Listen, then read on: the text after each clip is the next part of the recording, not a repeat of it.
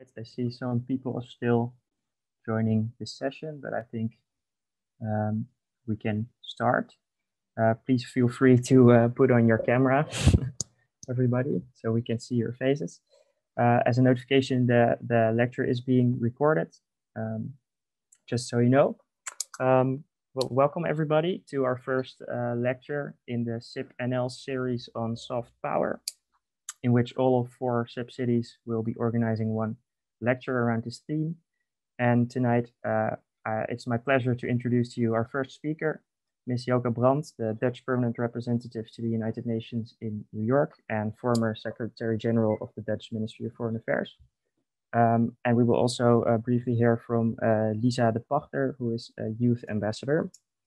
So welcome, Ms. Brandt. I would like to give the floor to you. Right, thanks very much, Joep, and I guess it's good evening on your side. It's still the good afternoon here, and a beautiful afternoon for that matter. So thanks very much for inviting me, and it's great to be part of this series. I hope it's going to be an interactive discussion. I know it's kind of difficult with on Zoom, but I guess by now we're all used to that with raising hands and all that. And I hope you will help me to steer that if necessary. What I'd like to do is basically to divide my talk in 3 parts. One is, I thought it was going to be interesting for you to sort of understand how I got here. So what was the path that I walked in order to become the PR in New York? Second part on, what's up at the UN right now, what it's like working there, what are the main issues? And then 3, also linking up a little bit on the theme of soft power that sort of connects this series. A little bit on soft power and UN. And finally, I was also asked to share some accomplishments and challenges at the very end. As Joep said, we're joined by Lisa de Pachter, our youth ambassador. So Lisa, maybe you can unmute and briefly introduce yourself so that everybody knows who you are and what you look like. Definitely. Thanks, Joke. Hi, everyone. It's so good to be here, and I'm super happy to share some of the speaking time together with our ambassador. Yeah, I think Joke said it very well. I'm the youth ambassador specifically for sexual and reproductive health and rights, gender equality, and bodily autonomy. It's quite a unique and a special position that I have within the ministry, and I'll tell you a little bit more about it after. But I think if we're talking about soft power, it's definitely a super interesting thing to talk about. And, I always very much vouch for meaningful youth participation. So for Joke to be sharing her time with me right now, I think is a perfect example of that. So yeah, happy to be here. Thanks, Lisa. And indeed, we'll be hearing more from you later on. So everybody, my name is Joke Brandt, and I'm now the permanent representative of the Kingdom of the Netherlands at the UN here in New York, but originally from Rotterdam. I was always really interested in global issues and development issues. And so I left Rotterdam to study geography of developing countries at the University of Utrecht, and also did a major on development economics at Erasmus University and international relations at the University of Amsterdam. But, this question, I've been asked this question many times, but I mean, when I started, I really didn't have a fixed plan to become a diplomat. Actually, I started working for SNV, which is a Dutch development organization, first in Kenya, and then after that in Uganda. Uganda, right at the end of the civil war that plagued the country for so many years. And it was while working in Uganda that people actually got me interested in diplomacy and working for the Ministry of Foreign Affairs. So I applied, then enrolled in the diplomatic training, and after that worked in The Hague in some positions, but mostly in Africa. I was lucky enough to serve in South Africa during the democratic transition, which I think was absolutely the best time ever to be there. Very, very exciting. I was also ambassador in Eritrea when the Netherlands participated in a peacekeeping mission there during the war between Ethiopia and Eritrea. And then I went back to Uganda again, not for SFA, but as the ambassador there. And it was really great to be there, you know, for a second time, because you can see how much the country progressed in some ways and didn't progress at all in other ways in the course of these 10 plus years. From Uganda, I was then called back to the Ministry of Foreign Affairs, where I was Director General for International Cooperation for almost 5 years before moving here to New York, where I worked for UNICEF. That was actually a great experience, and obviously very, very useful for my current job. Then, as Joke just said, after UNICEF, I went back to the Ministry of Foreign Affairs as Secretary General until I arrived here in New York in September last year. So before moving on, I'd just like to check maybe with 1 or 2 or 3 of you, is there anybody who has been thinking about working for the Ministry of Foreign Affairs or for the UN? Who? I see Bas. And Kaisa. Yeah, please, Bas, and then Kaisa. Oh yeah, I've been thinking working for, but I'm still doing my bachelor's, so I'm not sure. But it sounds very interesting and like a super cool experience. So yeah, I What would for the Klingendahl Institute. All right.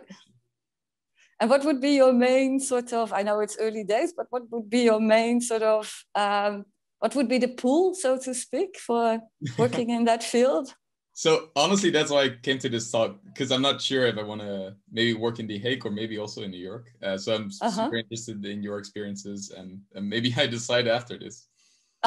Okay, well, that's a heavy responsibility on my shoulders, but don't hesitate to ask also later in the Q&A, whatever you want.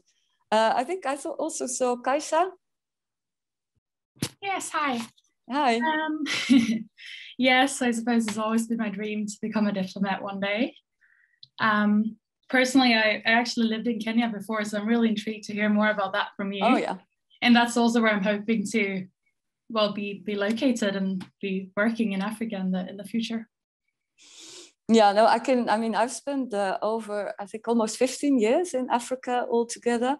And I can tell you it is an amazingly diverse and exciting and in some ways inspiring continent to work in. I'm not one of those people that, you know, says, well, you've already been to Kenya, so why would you want to move to South Africa or Uganda? They're all completely different.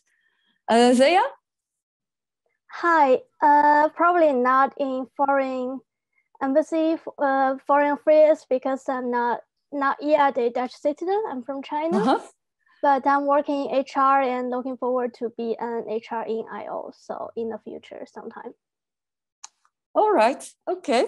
Well, thanks. Thanks for that. So we'll move back to New York then. So as I said, I arrived in September last year, and you know, actually also nice maybe to share that I'm the first female permanent representative of the Netherlands in 75 years. So that shows you that internationally, the Netherlands has a great reputation when it comes to gender and, you know, women's empowerment issues. But there is still a lot of work to do, including in our own country, in my own ministry, and in the UN. And this is really one of the issues I'm very passionate about. So if there's any questions on that, I'd be more than willing to respond. It's also, I think, important to realize that it is actually the ambassador of the Kingdom of the Netherlands, because we also represent, you know, the Caribbean part in our kingdom, so Aruba, Curacao, and Saint Martin.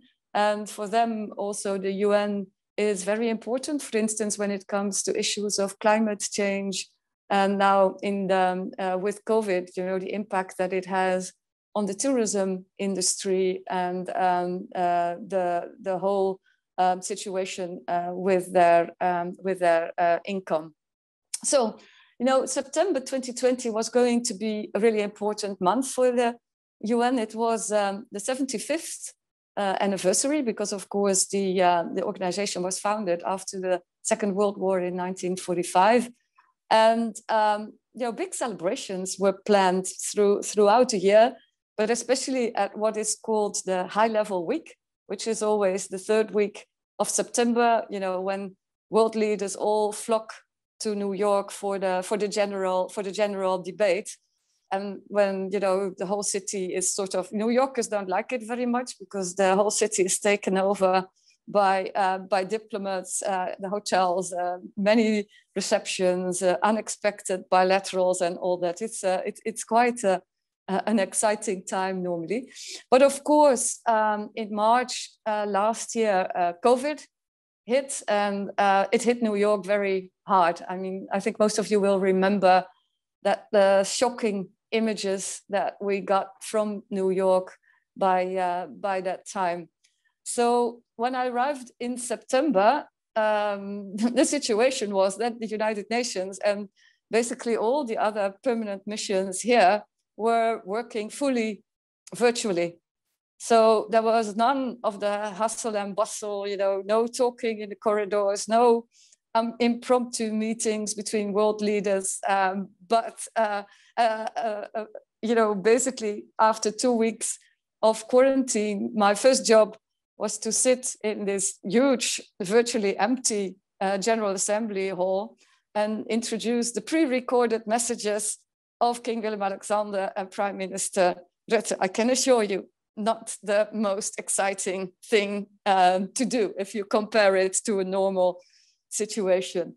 So I think that was, of course, for the UN, especially a big disappointment, because they had obviously sort of worked for the 75th anniversary and the celebrations for years. But I must say I was surprised by how things just kept on going, albeit virtually. As maybe this whole way of working virtually, I think affects the work here in the UN in many ways, but let me mention two. I think, you know, it's fair when people say that this virtual working basically takes the soul out of diplomacy, because the diplomacy is what we call a contact sport. It is about meeting people, it's about listening, it's about understanding, about influencing, and that's what we call maybe soft power. We can talk about that a little bit later. And so that all fell by the wayside. On the other hand, as I said, it is working. And although, you know, the endless Zoom meetings, just sitting behind the screen the whole day and do join meeting and leave meeting is quite exhausting and not exactly, you know, what one would have expected of this work in New York. It is working, and I really wouldn't know how we would have been able to do this like 10 years ago, when we would not have all these technical possibilities and opportunities. And as I said, this is clearly a second best, and I think we're all very, very eager to go back into in-person meetings. I told my colleague from Libya yesterday, it feels sometimes as if I'm still doing this very long preparation for the real job. Although you're working basically very long hours, it still feels like, you know, the real work has not begun yet. And he had the same feeling. I do hope that we will be able, when we go back to sort of in person, to retain some of what we've learned about these virtual ways of working during the pandemic. I mean, this is a clear example of how you can connect virtually. It would have been impossible. maybe not for all of you to come to New York. Maybe not. We can always try to see if that would work. But another example is we recently had a meeting with Microsoft. So Microsoft is in Seattle. We were here in New York, and we were joined by somebody in The Hague. And this was a one-off meeting. So it was not long, a series of meetings. So it enabled us to connect, and either that meeting would otherwise not have taken place, or it would have been at ridiculous costs of people flying across the Atlantic to join in. The second point is, and that's really a personal sort of point, I really found it difficult to start a new job under these conditions, because you have no meetings, no receptions, no events where you would normally get to know people easily. You go to reception, you're there for an hour, you meet 25 colleagues. And now even the courtesy calls that I was doing with UN officials and with my colleagues were all virtual. And like I said, that feels a little bit bizarre.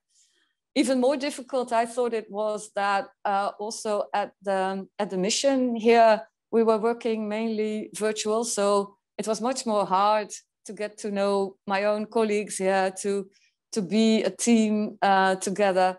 And up to now, we have not really been able to meet all together at the same time because of all the restrictions that apply. And then in a way, I was lucky because, I mean, I already knew the UN from my time in UNICEF, and I knew many people in the UN, and I knew the city. Although I think it's fair to say that New York is really visibly scarred by the pandemic. But I mean, it's good to know how the city sort of works and functions. So I found that really hard. Well, things are improving in New York, as you may have heard. With the vaccinations, the rate of vaccination is incredible, and it's fair to say, I think, that most of the people at the mission, including the younger colleagues, have had at least one shot. So we're hoping that we'll be able to go back to in person at any time. At the same time, you have to realize that there's a really special responsibility that rests upon the UN, because it's 193 countries, and you know, to just allowing in-person meetings again would also, of course, have the terrible risk that one of these 193 countries might bring the virus to New York. And just imagine also the reputational risk of the UN, you know, being accused of being, you know, the source of a new epicenter for the epidemic. Now, the work at the UN in the past 6 or 7 months has basically been dominated by what I call the 3 C's. So COVID is, you know, front and center at the agenda. I mean, of course, that's incredibly important also for the UN to try and see how we can get a better multilateral response to a pandemic, which by its very nature, you cannot solve nationally. The other issue is climate, the C of climate. There's a number of very important meetings taking place also later this year in the COP26 in the UK. And well, I mean, it's great, of course, to have the US back in that group. And I think some of you may have heard that President Biden already organized last week a high-level summit on climate. So that is a real big difference. And the third C is for conflict. Obviously, that dominates the agenda of the Security Council, but basically also impacts on the rest of the work of the UN, you know, be it the development work or the peacekeeping work. And we are involved as the Netherlands in all these discussions because of the interest of these issues in itself, but also because it's in our interest to sort of work for multilateral solutions for these really global problems that, like I said, cannot be resolved through national policies only. Besides that, the Netherlands is also a member of the Peacebuilding Commission. And this morning, just before joining you. We had a meeting on the Sahel and what is happening there in terms of conflict, the great danger from extremism and the devastating impact this has on the population and the humanitarian situation there. We're also vice president of the board of the United Nations Development Program, which is one of the reasons that I have to leave you a little early, like 10 minutes before 3 here, because I have to chair a meeting of that group. And we just did, as an example, our share of proper UN heavy lifting work, as it's called, by negotiating an outcome document on finance. And we can talk about all of this more in the Q&A if you want to, or if anybody has a question right now on this and on the specific work of the UN, please raise your hand.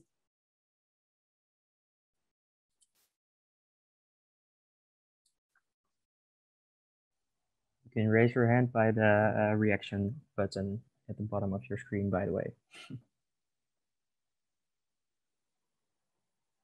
Okay, yeah, I see Bas, yeah.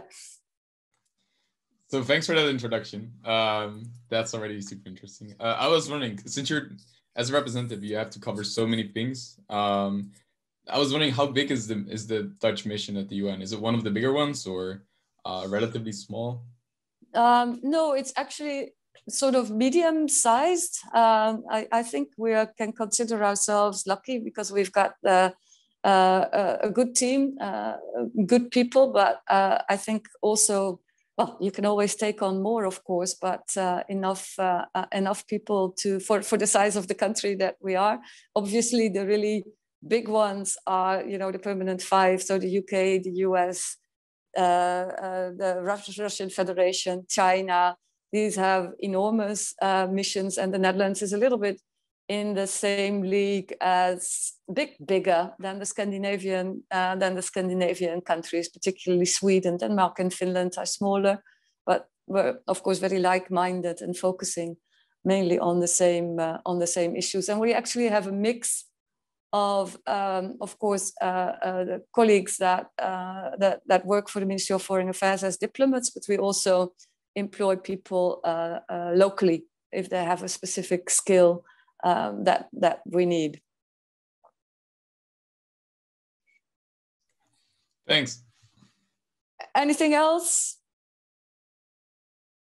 Okay, then we'll move on, because I thought it was interesting to say a few words on soft power and the UN. And of course, basically the essence of soft power is that you get others on your side, that you get others to also want the outcomes that you want, but without coercion or payment, but through persuasion, through attraction. And I think it is interesting that some people are very skeptical of soft power. They only believe in hard power. Famously, Joseph Stalin once dismissed soft power by asking how many troops the Pope had. And I think that's clearly a true underestimation of of soft power, because if you can just imagine the influence and the power that the Pope has, then I think he clearly didn't understand what the soft power can achieve.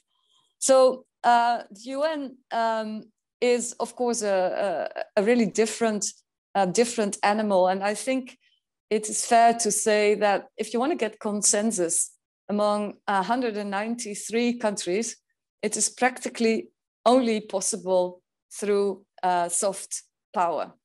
The point, obviously, is it takes time, and it is often value-driven. It depends on the offer you put on the table, basically. And very often, for the Netherlands and like-minded countries, the offer we put on the table is democracy, human rights, development.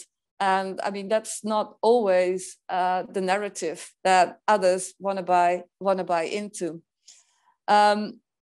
So the interesting question is also, I think, how much power the UN actually is, and there's only one answer to the question. The UN only has as much power as it can borrow from the member states, because it has no own forces, and it has a relatively small budget. So what you see is that when the member states, the big powers, agree, then the UN can have hard power, even as you saw, for instance, in Korea in the 50s. And it has soft power when member states disagree, but do not stand in the way of the UN taking action on something. So they basically shut up and let it go. And it has very little power when especially the big powers don't agree or oppose action or choose to basically ignore the sort of fundamental values and rights that I was just talking about. And that is actually what you see play out in the Security Council. Because what you see there, the 5 permanent members and the 10 non-permanent members, it's all about the P5, the permanent 5. And you see the geopolitical tensions that exist between the US and Russian Federation, between the US and China and some of the other members of the council. And you see that very often leads to paralysis and the stalemate, and the Security Council being unable to agree, even when it comes to humanitarian issues, where there used to be, when the geopolitical tensions were not so high, it was easier to at least get agreement on humanitarian issues. And even that is difficult these days. For instance, humanitarian access in a country like Syria, it took forever for the council to agree on anything. And now you see also in Myanmar that it's very difficult to get to concrete actions. And these sort of geopolitical tensions that you see in the Security Council also play out in the wider work of the United Nations. So to just give an example of how that sometimes work is, the Netherlands always pushes every year a resolution on violence against women. And we do that together with France. There is usually full agreement on that issue. So it means that the resolution doesn't have to be tabled for voting, but it's adopted by consensus.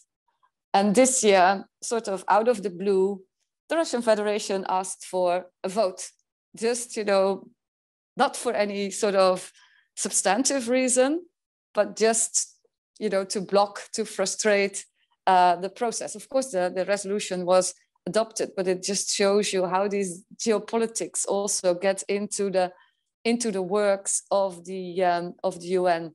So maybe one or two examples of how we have used soft power as the Netherlands.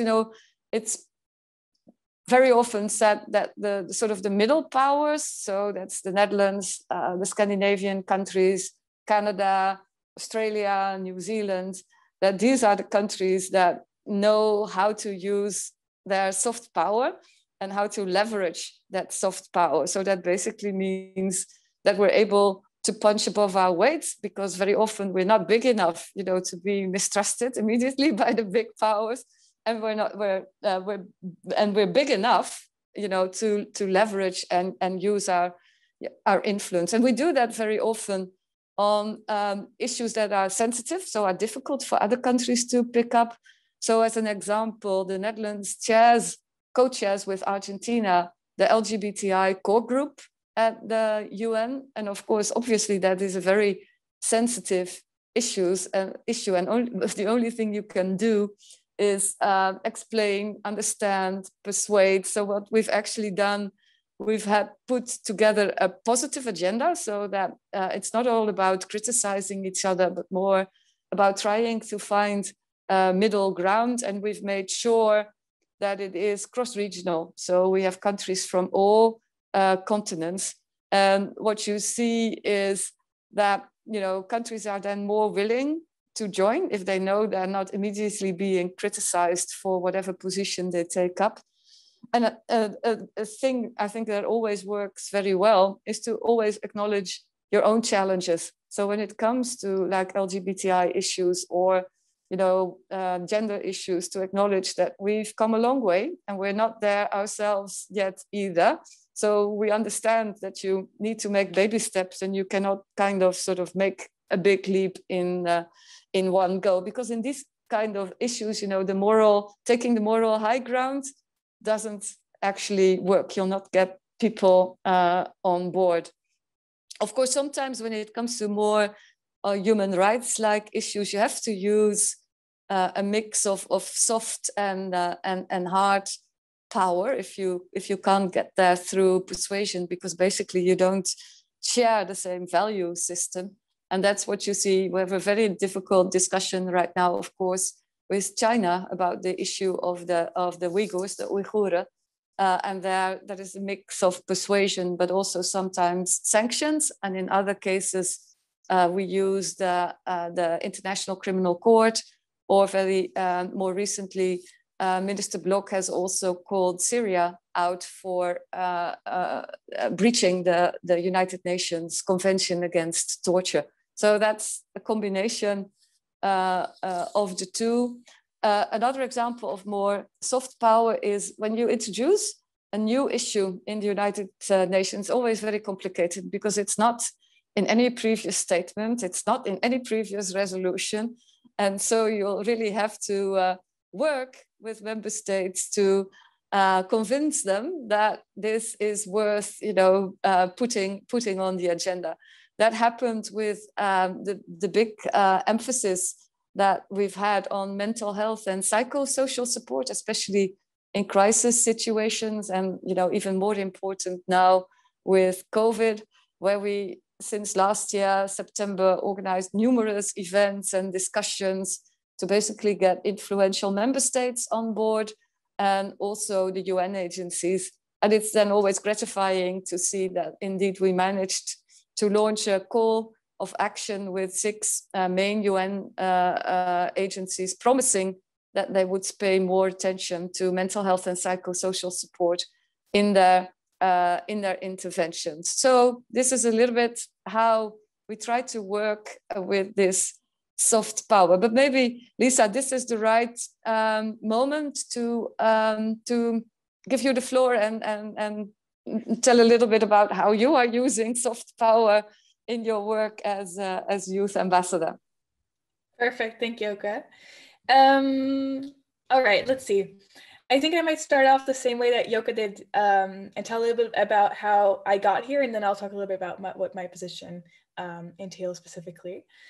So I've always had a really big interest in global affairs. I went to Leiden University College, and I also volunteered at a youth organization called Choice for Youth and Sexuality for 4 years. They fight for reproductive rights and youth participation. And I was an intern at the UN in New York as well, at the United Nations Population Fund. So not at the Dutch mission there, but rather a UN agency. And if I can give you any advice, if you want to intern with the UN, don't go to New York. It's not fun. It's very hierarchical. Go to a field office, but that's just my take on that. And then in August, I started this new role as youth ambassador for sexual and reproductive health and rights, gender equality and bodily autonomy specifically.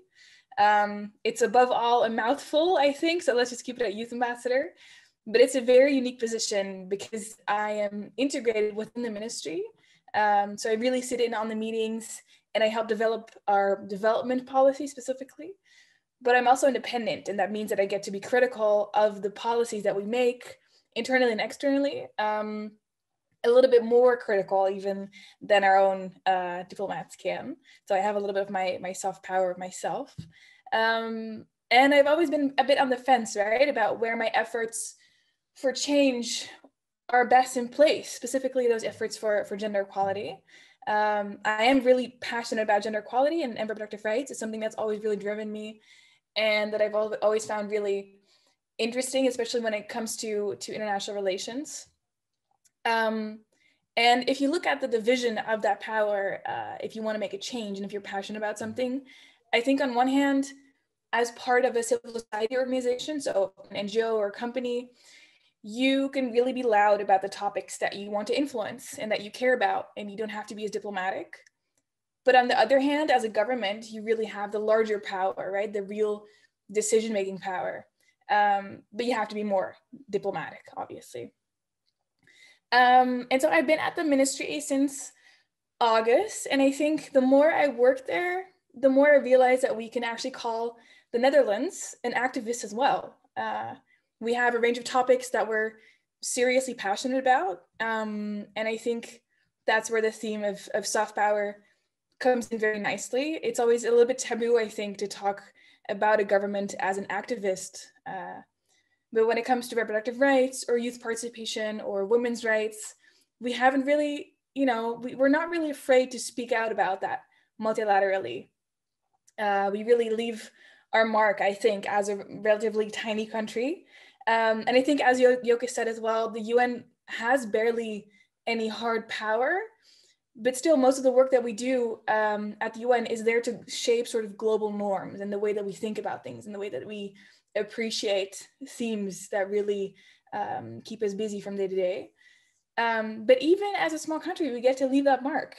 And I think as of late, and I think you touched upon that as well, Joke, we have to be activists on some topics.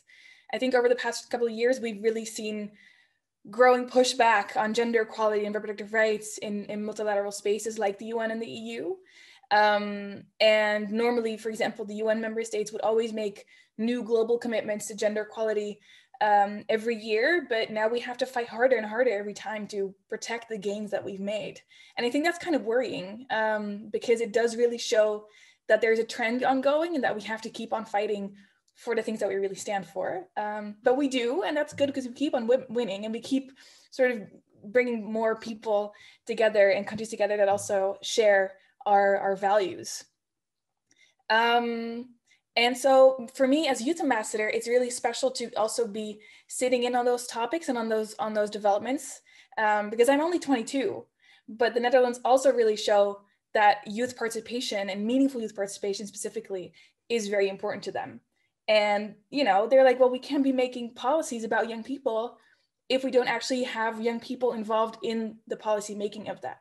And they're like, well, we can do this with our own people. I think that the average age at the ministry is 55.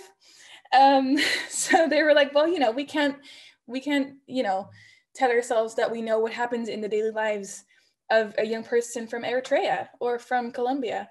So let's actually involve young people themselves. And that's why I'm there to do that. But also, we have a lot of embassies that have made it a standard practice to really involve young people from civil society in their daily work. And I think that's really special. And I think we're actually, quite cutting edge when it comes to that. And I think, like I said, the fact that a position like mine even exists is testimony to our identity as a government internationally. And I know I have to be mindful of the time, so I'll just leave my last remark. I think, the fact that I get to help shape our multilateral efforts, but also share this time with Joke right now, it just goes to show that we're not afraid to make a statement. So that's it for now from me, but maybe we have some questions afterward. Yeah, no, thanks, Lisa, and I really fully agree with you on the pushback that we've seen over the last couple of years on issues that we as the Netherlands find really important when it comes to sexual reproductive health and rights, women's rights, human rights more in general. And again, it is interesting to see how the change in administration in the United States is already also influencing that debate, where particularly, for instance, on sexual reproductive health and rights, they were using their not so soft power to basically entice countries in the middle to join their camp, so to speak. And well, it's a complete different arena there. And I must honestly say that although, of course, what was happening multilaterally, I was still shocked when I saw, resolutions on, for instance, issues on sexual reproductive health and rights, and then voting against were Saudi Arabia, Iran, Venezuela and more of these countries. And then you saw the US there. It was completely bizarre to get that experience. But well, in that sense, we're moving in the right direction. I think, you know, we also had the last month the Commission on the Status of Women, where we really felt that, you know, at least we can't lose ground. I mean, maybe this is not the right time to make, you know, like enormous strides forwards, but we at least have to stand our ground and hopefully make a little bit of progress too. And so, yes, then sometimes you do become a little bit of an activist, as Lisa said. So I don't know, any questions now for me or for Lisa before we move to the accomplishments and challenges?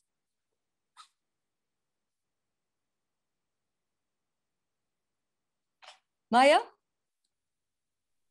Yes, hi, can you hear me? Yes. Maybe you will also discuss this in the next part, but I was wondering if there are examples of when you use soft power in your day-to-day job that you are proud of or that you want to share or that stood out to you. Maybe that's a nice question for Lisa as well. Yeah, Lisa, why don't you kick off? Yeah, I think I have a perfect answer to your question.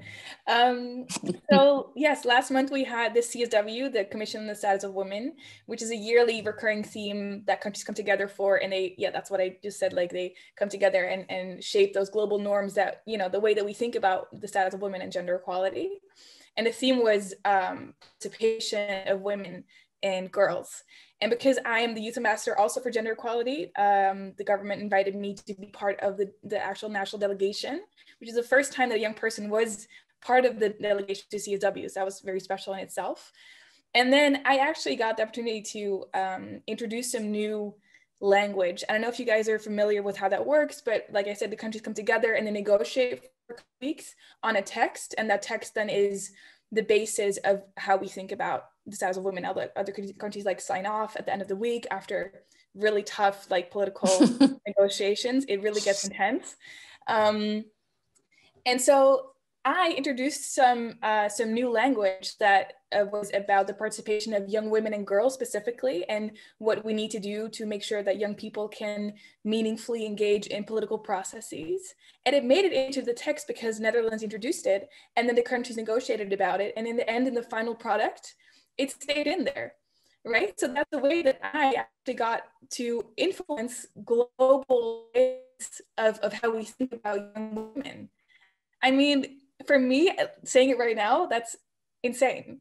What? Did that really happen, right? So, and I think that is just, you know, something that we can really be proud of, that we also give that space to young people to actually do that. No, I think that's a really good example, and it comes big and small. Like, you know, in the UN context, actually introducing new language is quite a big thing. But it happens also on a day-to-day basis. For instance, when I sit together with a colleague and try to sort of get him on my side and not be difficult in a complicated negotiation. But as I said, it takes time. So, you know, soft power takes time. You need to build up relations. You need to invest in understanding the other's point of view. Otherwise, you won't be able to use the right arguments to persuade people to join you. So it's sometimes also frustrating because if you're a little bit more activist and it takes long, then, but like I said, when you're with 193 countries, basically this way of using soft power is the only way to get consensus, because like I said, in the Security Council, where it's more hardball, they're completely paralyzed and can't agree on virtually anything. So, and it's also a little bit it's also a little bit part of the diplomacy game. You know, you start enjoying and sort of seeing like, okay, how can I get this one on board? Who else can talk to that person? And it's and then when it works, of course, then that's a great feeling. Even when you're not the youth ambassador, but just the ambassador, Lisa, for me, it still feels like a victory as well. Anybody else?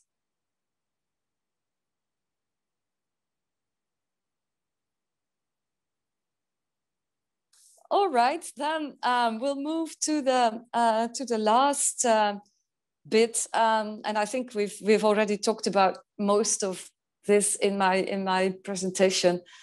So what are the most important accomplishments and challenges?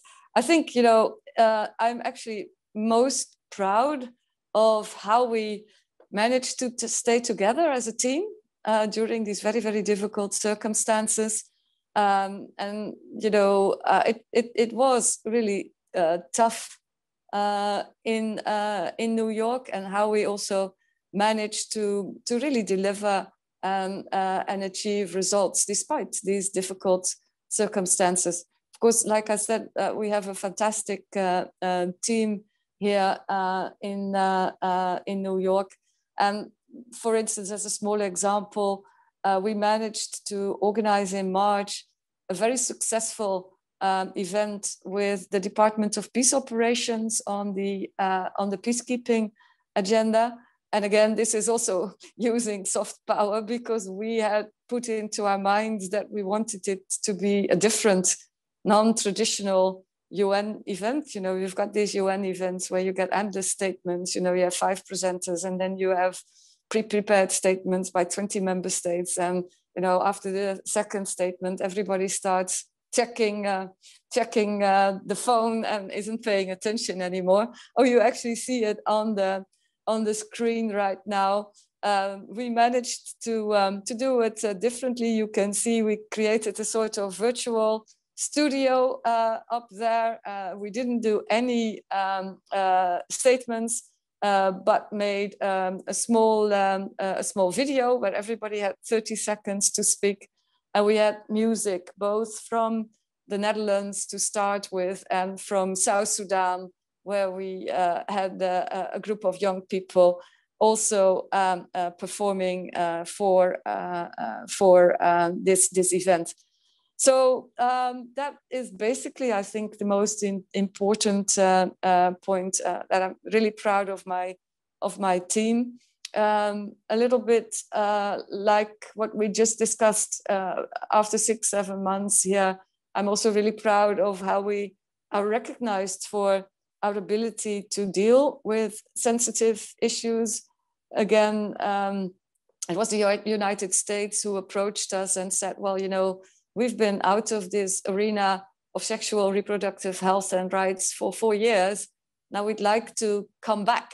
And so how do you advise? What should we do? And the same for LGBTI issues. So it means that we have sort of that profile that people feel that, you know, as the Netherlands, we are able to deal with sensitive issues in a way that actually pushes the issue forward rather than creating complications. And then at a personal level, I'm also proud that together with 49 other female ambassadors, we drafted an op-ed and it came after the Commission on the Status of Women, basically on the exact issue that we spoke about, that we need to not be content with this situation where we're getting pushback on these issues, but keep on fighting. Oh, and here you actually see all 49 female ambassadors on this picture. And again, it's kind of a snapshot of what the UN looks like. I think you can clearly see that all regional groups, all continents, all religions basically are represented here. So it feels really very powerful to be able to do something, you know, with this group of women. And we managed to get it published also in various international newspapers in the US, in Italy, in France. So that at a personal level, I thought that was basically really cool to get that done. Then the biggest challenge is obviously the other side of the coin. So how are we going to keep the spirits up and deliver results under these very difficult circumstances that we're working in? I think all of you will also recognize that everybody's tired of Zoom meetings, and we are really, everybody wants to go back to normal in-person meetings. And although, as I said, the situation is improving here in New York, I mean, it's still, I don't think, for instance, that UN will be able to go back to in-person meetings for at least, well, I mean, a couple of months, maybe half a year, even, because of that big risk that they face if they are basically ahead of the curve. They will be behind the curve and be very, very strict. So basically to keep up the spirits, and that will just need to carry on with this for another couple of months. And the other challenge that we have is, it's 193 countries here. I don't know how many UN organizations. There is always, every hour of every day, something happening. And most of it, not all, but most of it is exciting. And you think, oh, that's interesting. I'd like to do that. I'd like to join. Maybe we should take a leading role here and there. But we also have to realize, of course, that we have limited capacity. So we have to keep on focusing, because I mean, in New York, we could be basically working like 24/7 and still on mainly very, very interesting issues. So we've got the whole range, like I said, of issues here, from nuclear disarmament to humanitarian aid to human rights. So the possibilities here are endless, but of course you've got to take into account how much you can bear as a team. So Lisa, maybe do you want to share one of your accomplishments? You've already did that basically, right, with the CSW, but maybe you have another one, and maybe also one challenge that you're facing in your work as youth ambassador. Sure. Accomplishments. See, this was an easy one because it's one that's really proud of, and that went really well, but there was a lot of work that went into that. So as I'm talking, I'll think of if I can find another easy accomplishment to talk about. I think challenges, there are plenty, especially as a young woman. I think my position is really unique because I'm independent and I get to be critical, but the Ministry of Foreign Affairs is still a big ministry with a lot of people that have their files, and I come barging in there and saying, hey, I think something of this, you need to listen to me, right? So I think at first, a lot of people didn't find it that easy that this position existed, even though it's existed for about 6 years, and I'm the 5th youth ambassador to be in office, let's say. And especially with COVID, so a big portion of my position is actually to really go abroad a lot and talk to young people in their country, talk about what their life experiences are and their lived realities, bring that back to The Hague so that we can incorporate it in our development policy. Obviously, since I started in August, I haven't been able to travel at all.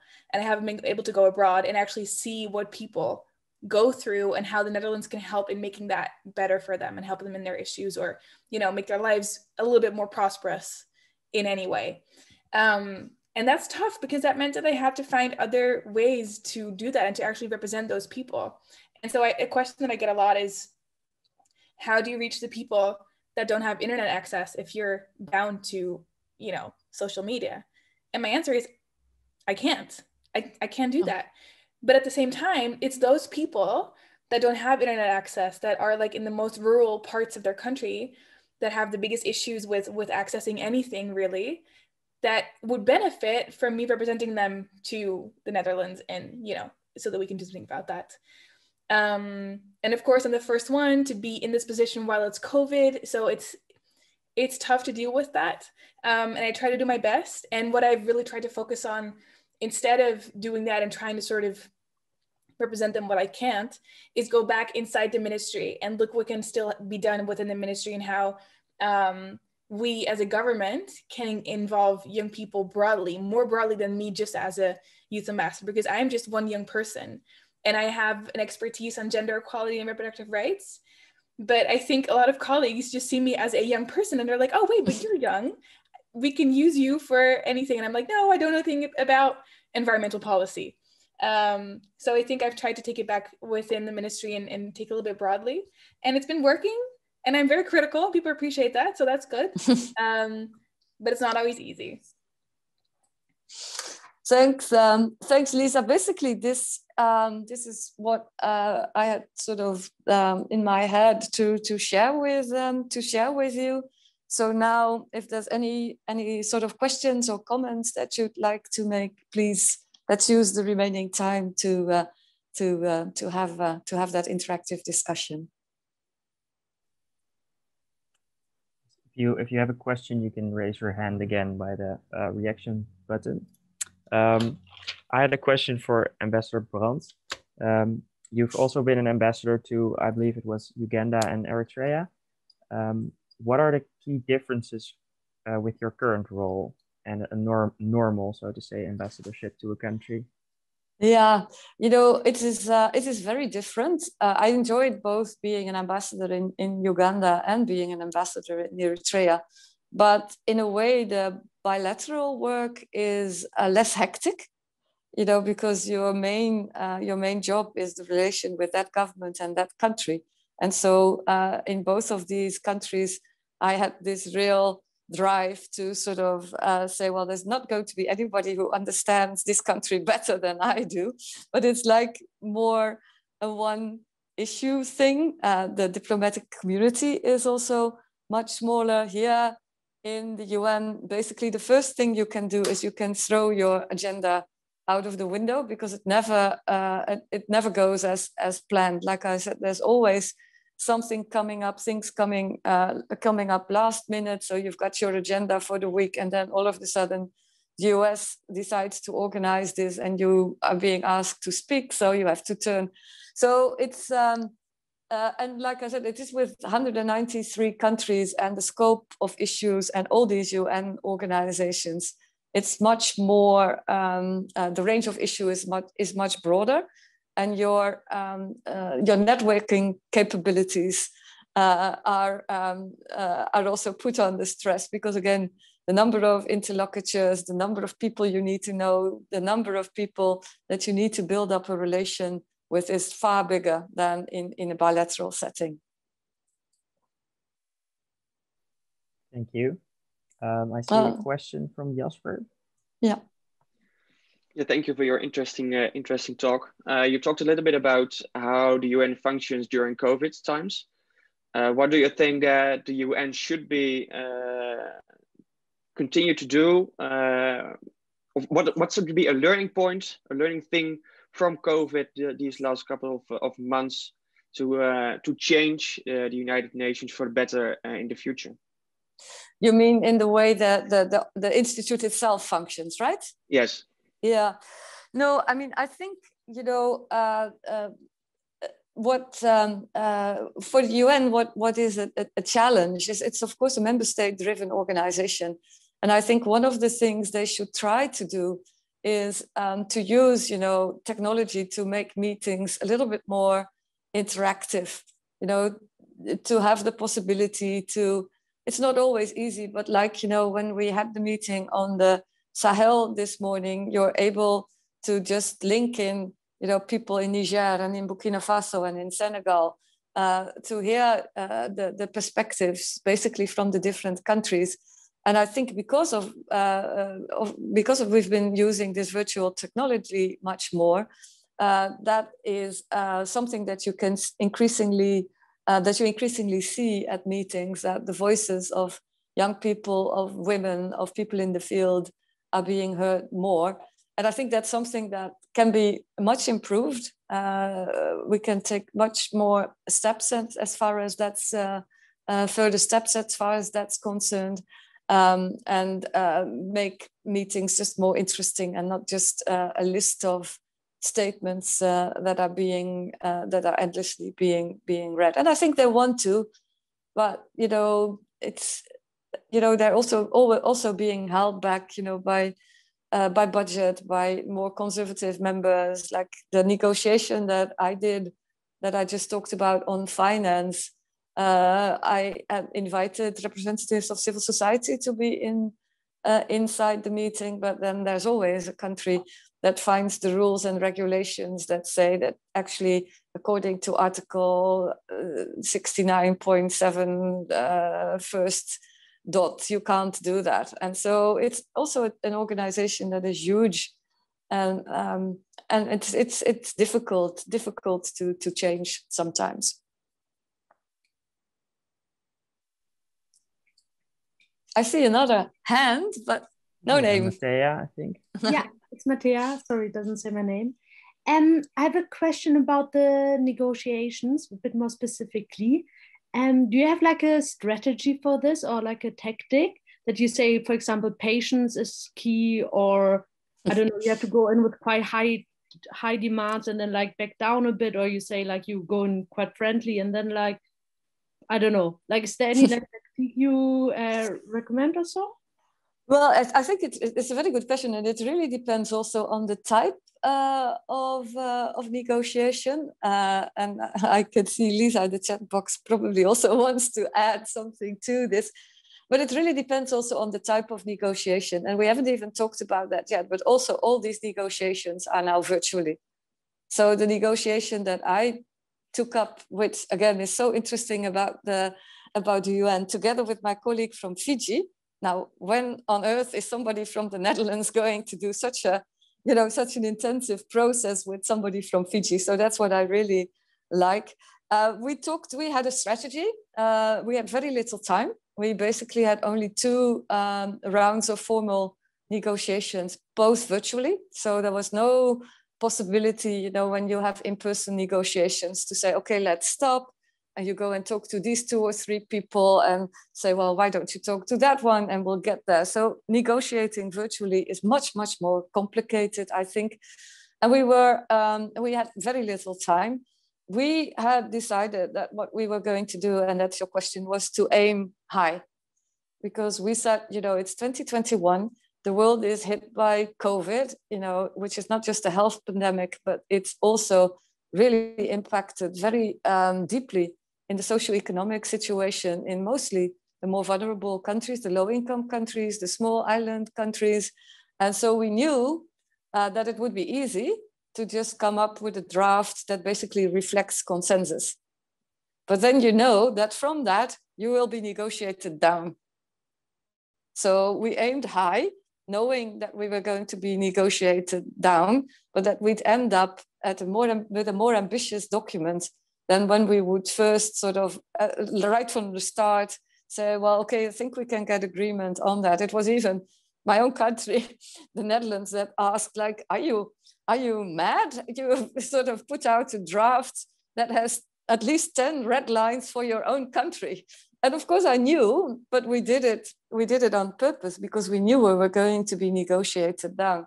So because we only had 2 formal negotiation moments, we spent a lot of time prior to the negotiations, basically talking to all groups of member states or individual member states to get a bit of an idea of where they stood and where we could possibly reach a compromise.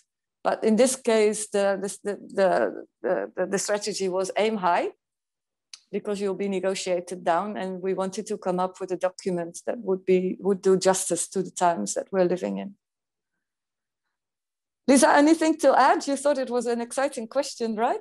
Yeah, no, I really love the question because it's, it is very exciting, and it really depends on a lot of things as well, I think. It depends on the topic in the commission or the process that you're negotiating in. It depends on what the minister wants from us. So, they also get to dictate a little bit what should be a priority for us. For example, a couple of years ago when we still had Liliane Ploemen as our Minister for Foreign Development, she was really super activist about SRHR.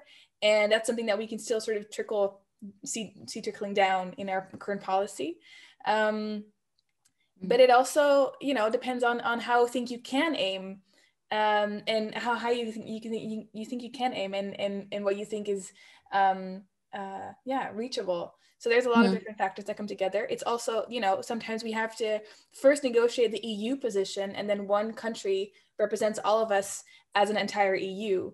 And I remember a couple months ago, there was a negotiation in the Human Rights Council in Geneva, and we had discussed an EU position. And then, you know, as Netherlands, you're like, okay, we can sit back a little bit because we have this other country negotiating on behalf of us. And then hours before the negotiations were about to start, one of the other EU countries broke the position, and suddenly we had to negotiate in our own national capacity. And we're like, what's going on, you know? And then suddenly it's just chaos, and you have to sort of scramble together still to formulate your own position, which before you didn't need to do. So I think it's always very dynamic, and it always depends on a lot of things. And we have a lot of strategies, I think, but we always kind of make our way out. No, and I think that's a very important addition, Lisa, because, you know, there's a real difference between, you know, negotiating from a national position, which we very often do on a lot of issues through the European Union, and the type of negotiation that I did, where you basically negotiate on behalf of the member states. So almost you have to sort of leave your national position behind and, you know, come to consensus among the 193 countries, which is a difference, because in your own national position, you can basically stick your position. If you negotiate on behalf of of all the member states, you've got to take into account all the different ideas. And I must say, when I was asked to do this particular negotiation, I hesitated a little bit because I had just arrived, and I knew it was going to be a tough negotiation on a difficult subject, you know, finance and debt and all these kind of issues. But I'm glad I did it, because I mean, you go through a really steep learning curve, and you really, by doing such an intense process, you really get to know the dynamics between the different groups and countries as well. So it's been really, I think for me, it's been really good. Thank you. All right. I think Elena also had a question.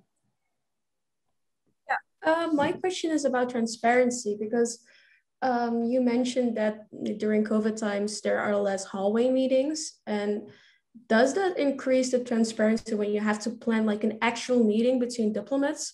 Like, does it help to, I don't know, increase the transparency basically? It's a very good question. I don't think so.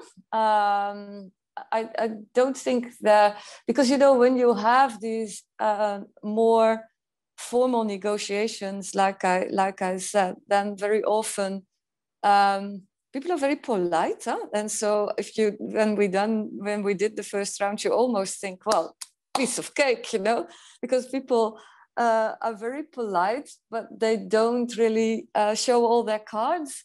So you still, even though you have this formal meeting and everybody can see each other on the screen and hear each other, you still have to then follow up and say, well, but, you know, what were you actually trying to say? Because, I mean, people are just in these open meetings too polite, almost too nice to each other. Not always, but that was the case in this negotiation.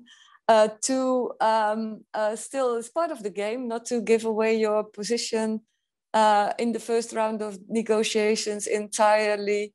So I don't think in terms of transparency that this way of working has improved things a lot. No. Thank you. I do have another question, actually, because when we went to Armenia on a trip with the Danza, I think 2 years ago, we went to the ambassador from the Netherlands to Armenia. And he told us that, or I guess it was Georgia, oh, sorry. But he told us that there's like a Dutch way of doing negotiations. I was wondering if that's true, like that we are very open or like kind of rude almost. Is that true? Yeah, it's true. I mean, we are known to be very straightforward when it comes to outlining our positions. But I think you always have to really think about what will get you what you want. And sometimes that really works by being straightforward and, really sort of making the point and being very, very firm. And sometimes that will not get you what you want. So then you'll have to just take a step back and say, okay, let me first listen, what's going on? Yeah, maybe one step at a time rather than going immediately for the result that I want. But I would agree that it's a little bit in the Dutch DNA to be very straightforward and get straight down to business. I mean, in a lot of other cultures, you don't do that. I mean, I can't imagine from my time in Africa to enter an office and say, well, okay, I'd like to talk about the following issue. No, you sit down and you say, well, how are you? How's the family? How is this? How is that? And then finally, so we are in that sense, we're direct and straightforward, and sometimes it works and sometimes it doesn't. And you need to really read the situation to then understand which tool you should take out of your toolbox. Is it the one that you like most, the straightforward one, or do you have to take another one that will work better in that specific situation? Okay, thank you for answering my question. Okay. Anybody else? I think if you have time for one, I see Maya has a question as well. Sure, yeah. Yeah, one more, and Lisa can take some more as well. Yeah, Maya. Yes, I was wondering if there are any parts of your job that you think are hard, like that are a bit tougher than the others. So maybe my question is, what do you think is the hardest part of your job?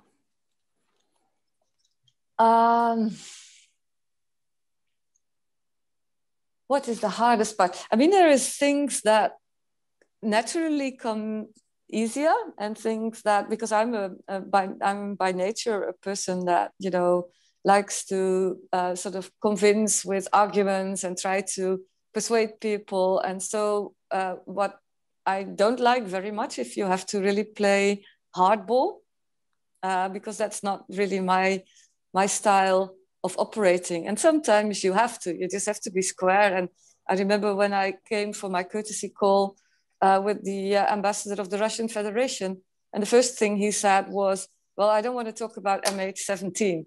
Well, I mean, then of course you have to say, well, I'm sorry, that's not possible, because this is an issue and we need to talk about it. But it's these kind of more confrontational issues that I don't like very much, because it's not my style. And what is sometimes extremely boring, but that's not hard, is then you have to sit in the General Assembly hall and listen to 10 statements that are more or less all the same. But I think what I find hardest is getting people along who don't want to work for consensus, but are very confrontational and are not very interested in reaching common grounds, because that requires you then to basically also use the same style a little bit, because you won't get anywhere with those people. So that's what I find difficult. And I see Kaisha, and then maybe if Lisa, do you have some 10 minutes after I left, if there's still questions for you? Yeah, definitely. Okay, good. Please, Kaisha. Thank you. First of all, thanks for this very inspirational talk. The question I like to ask people who are in the field I want to get into, and also other fields, is there any opportunity that we have today as adolescents that you would recommend for getting into your field?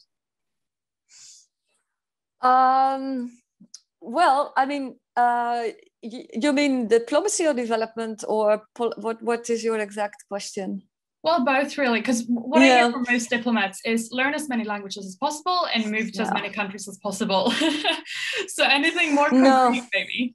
No, I don't think it works that way. I think first of all you've got to have a real passion for the subject matter. You've got to be driven. You've got to be driven by it. And obviously, I mean, in diplomacy, it's all about language. So you do need to speak at least two languages. I mean, English and French. Of course, you know, some people have specific expertise that we need in the ministry. So for a while we had too few Chinese speakers, too few Russian speakers, and then you really try to also get more of these people within the ministry. I think just showing an interest in the actual field and being able to show that you've worked on it, and it doesn't have to be speaking 6 languages. It doesn't have to be, you know, visiting all the continents. It could also be that you volunteered somewhere, or you picked up, you did a course or a study, or but I think anything that shows that your commitment to the subject matter is going to work. But there's no such thing like you speak 3 languages and you visited all over the world and you'll be in. I think you really have to go for, you know, how can I demonstrate that this is what I want to do? And there's very different ways of doing that. And I think we're also looking at the Ministry of Foreign Affairs, especially now in my period as Secretary General. We're really also looking for a diverse workforce. So you're looking for people with different backgrounds, you know, with different specialities, with different, because otherwise, I mean, if we all get the same people in our ministry, we won't be able to have any sort of proper discussion, because we would all agree with each other anyway. So this diversity of the workforce in the Ministry of Foreign Affairs is a really important issue. So there is no blueprint, because I mean, we're not looking for blueprint people, not anymore. Thanks.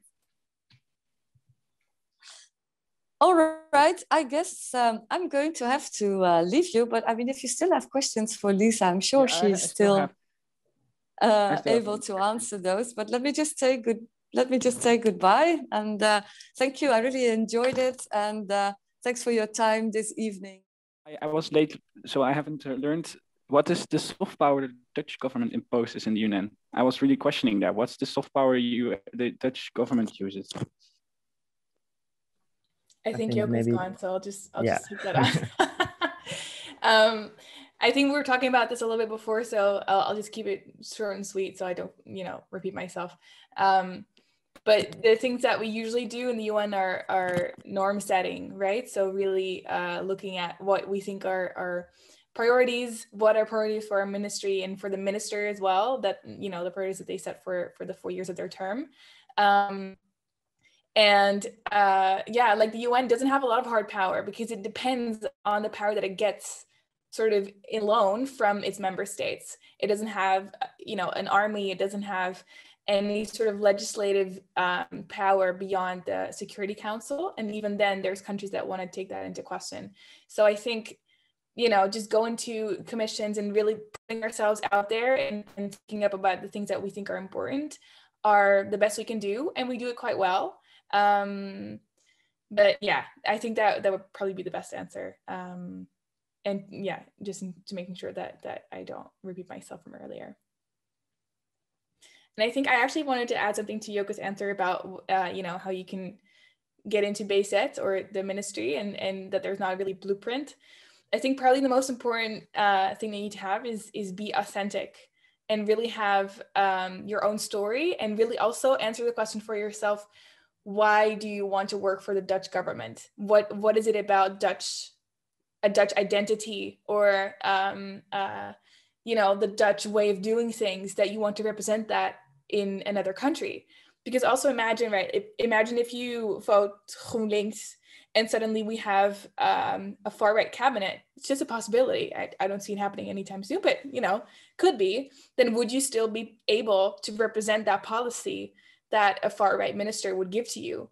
You know, and if the answer is no, then you can still join, but you'd have to ask yourself, how long do I want to stay then? And I think a lot of people also think it's all about, you know, security policy and politics. But the things that I mostly work on, which are, you know, they're called social development, are also very political. So there's a lot of things that you can be working on And at the same time, it doesn't all depend on what the minister prescribes to the policies that you want to see, because they give you like maybe like 10 pages or 100 pages about what they want to see for the next coming years. But then there's so much space that you can get. So even if there's a policy you don't necessarily agree with, there's space for you to sort of give your own arguments on how you think that the Dutch policy should look and what we should do to tackle a certain issue. So I just wanted to add that as well to her answer. Thank you. No Are there any more questions for Lisa? Otherwise, I have a question for you. We've talked a lot about gender equality, and of course, the Netherlands is a rather progressive country on that front internationally. But I was wondering what the situation at the ministry is in that regard. Is it still a lot of old men? You mean? Okay, so you mean internally. Well, yes, and so I am in a position to talk about this where I think a lot of my colleagues wouldn't be. I think, so we have departments, right, within the ministry. There's 4 directorate generals. Joke used to be the director general for international cooperation. And then there is political affairs, there's European affairs, and there's economic affairs. And so I think within my directorate general, we're quite progressive and, you know, we really embrace all of these things. But like I said before, the median age at the ministry is 55. And it's still, you know, I don't know about the gender balance, but the other day we had like internal sort of a week of sessions about how to take the ministry forward. And I think a couple of sessions were only manned by men. And there was quite a lot of backlash on that. It's like, is this for real? We're putting 5 older men to talk about the future of the ministry, you know, but I think people are critical of that, and there's space to be critical of that as well. So I definitely won't say that we're perfect, but we're getting there. And I mean, we have to be. We have an ambassador, like I'm a youth ambassador, we have an ambassador for women's rights and gender equality. And I really don't think you can do that justifiably if you also don't look on the inside. Yeah, we happened to have spoken with her 2 weeks ago, actually. Pascal Groothuis. Yes, yeah, love her. Very nice lecture as well. If there are any more questions, otherwise I would like to very much thank you for your time. No. And I would briefly give the word to Mattea from SIB Amsterdam to tell us something about the next lecture. Yeah, our next lecture on soft powers is on Monday, the 3rd of May. So in a couple of days already at 7. And yeah, we have Dorrit Kool coming, who's going to talk about contemporary conflict dynamics and the role of soft powers there. So yeah, we hope to see you all there.